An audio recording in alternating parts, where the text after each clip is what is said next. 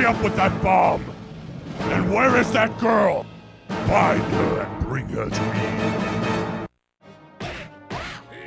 Got good aim with a rack of beef? Then get creative with your weapons. Hurl anything that's not nailed down at the no-good pirates who've kidnapped the president's daughter. This ain't no clean fight.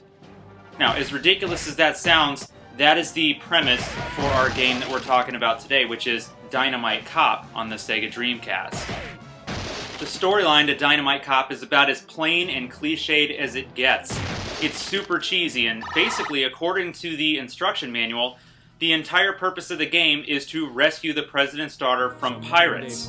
All of this is revealed to you within the course of the game through some ridiculous and over-dramatic cutscenes. The game itself is your typical multi-plane beat-em-up. The player gets to choose between 3 characters at the start of the game, which are Bruno, Gene, and Eddie. Just like the back of the box says, you can pretty much use anything in the game as a weapon, from pepper shakers to giant stakes to bread rolls to anything you can get your hands on to take out an enemy.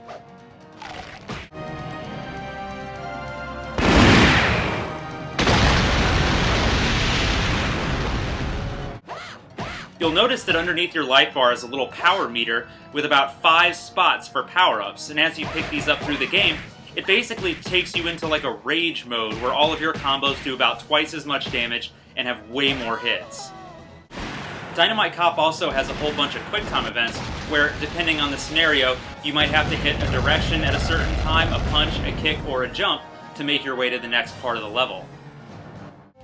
On top of just the game itself, it also has a gallery mode where you'll find these pictures and portraits throughout the game that get added to it, and even a bonus game, which is Tranquilizer Gun, which apparently is an old arcade port of a 1980 Sega arcade game.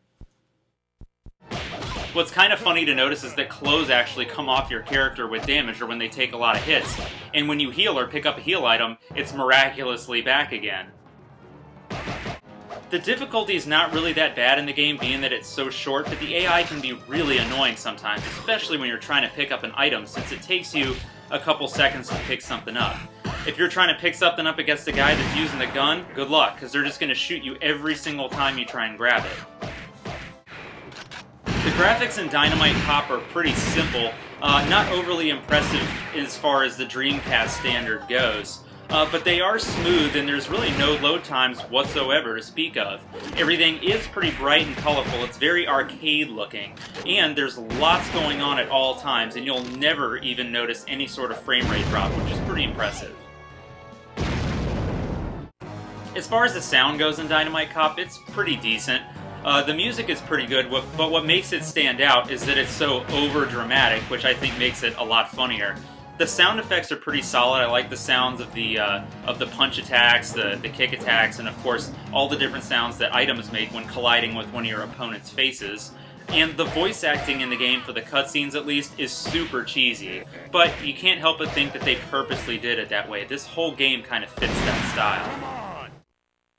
So there you are. I've been expecting you. I have changed my body to destroy you. Another noteworthy feature of the Dreamcast version of Dynamite Cop is with the VMU.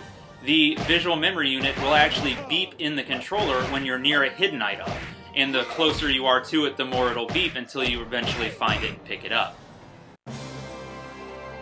Dynamite Cop on the Dreamcast is a ton of fun. It's so cheesy that it's absolutely brilliant. It's lots of fun single player and even double the amount of fun with a friend.